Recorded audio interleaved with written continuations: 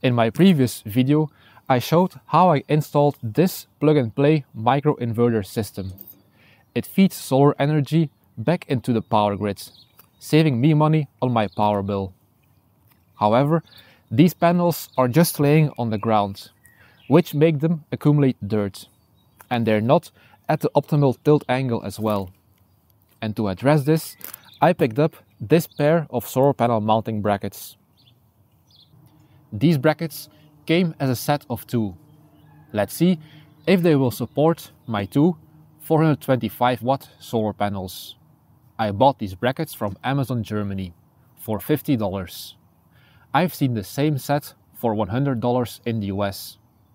I think the price here is cheaper because of the competition for mounting balcony solar systems. Or does it have to do with the tariffs? Let me know what you think. I'll include a link to the set in the video description. Let's mount the brackets to the side of the shed and see how they will perform.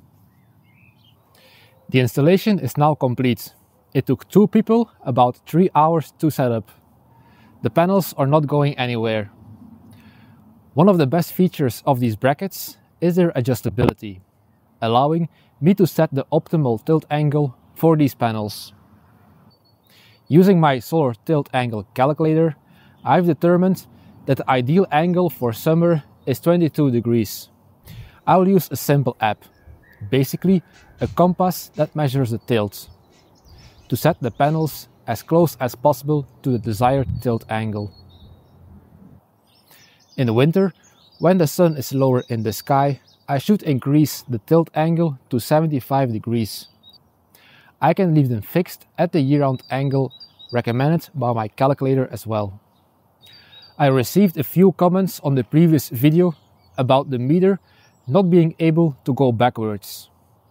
Whether your meter can turn backwards depends on your specific energy supplier and the type of meter you have installed. Every situation is unique, so you should contact your energy supplier to confirm if feeding energy back into the grid is possible for your setup. Even if your meter does spin backwards, the power company needs to agree to compensate you for the energy you're sending back into the grid. Additionally, you should verify the feed-in tariff rate.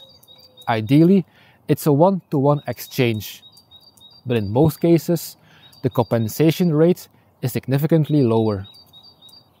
I'll put the link to the brackets in the description. And YouTube thinks you will like this video next. If this video was helpful, please give it a like and consider subscribing. Thank you for watching, and I will see you in the next one.